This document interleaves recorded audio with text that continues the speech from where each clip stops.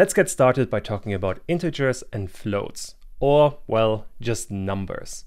And I just covered them, but just as a recap, we are creating numbers either with integers or with floating point numbers. And again, the only difference between the two is decimal points for floating point numbers and integers are always full numbers. Again, the difference is because of how computers work, but you really don't have to worry about it. The most important thing for you is that all math operators work just as normal. Meaning if you add an integer and a floating point number, you are getting a floating point number. Let's have a look at some examples. And a really useful function to understand what data type you're working with is called type. If I write type and then add an integer, so a 1 in here, Python is going to tell me what data type I am working with. And again, we have to print the result so we can see something. If I run the code now, we are getting class and integer. What a class is, you're going to learn much later in this series. But the important thing for now is the integer.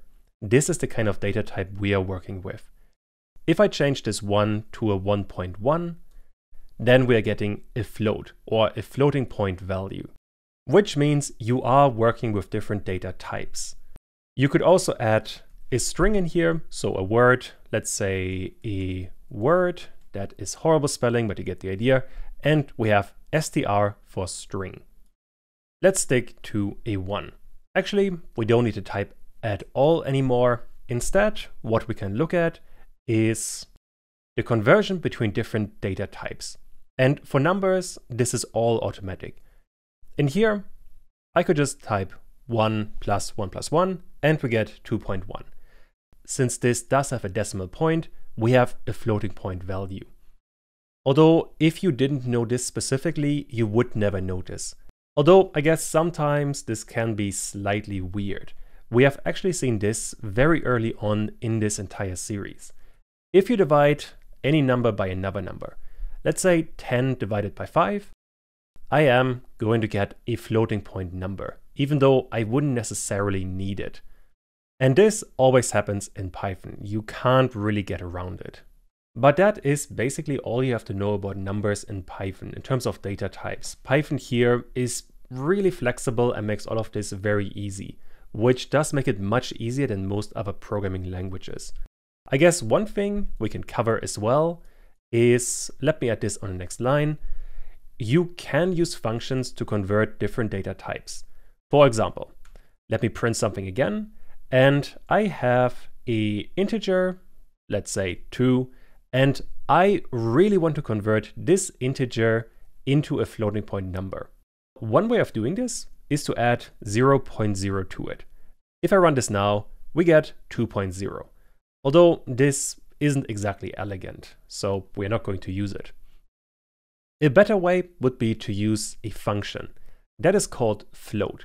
And float converts any kind of integer into a floating point value. If I run this now, we are getting the same result. You can see it's a float because we have a decimal. This would also work the other way around. Let me put this on the next line. If I print a number like, let's use something else, 5.1. If I want to convert this 5.1 into an integer, I could use the int function, or int for integer. If I run this, I am only getting 5. Because remember, integers are always full numbers. We do not have values after the decimal, so we are losing some data. Also keep in mind, when you are using int, you are not rounding. The operation you are doing is truncating. And truncating means we are getting rid of anything after the decimal point. Which means if I had 5.9 and run all of this again, we are still getting 5. If you wanted to round, you would use round, and then you are getting 6. It would also return an integer because, again, we don't have any decimal point. Now, there's one thing that you do want to be really careful about, and that is that floating point numbers sometimes can get really weird, especially if you combine integers and floating point numbers. For example, if I print 1.1 times 3, what we would be expecting here is 3.3. However, if I run the code, we are getting something really weird. 3.3 and then 0, a lot, and then a 3 at the end. Technically, this result is wrong. It resulted because floating point numbers are kind of weird in computers. Now that being said, in most cases, this error here makes absolutely no difference because it's such a small deviation, you are never going to notice it.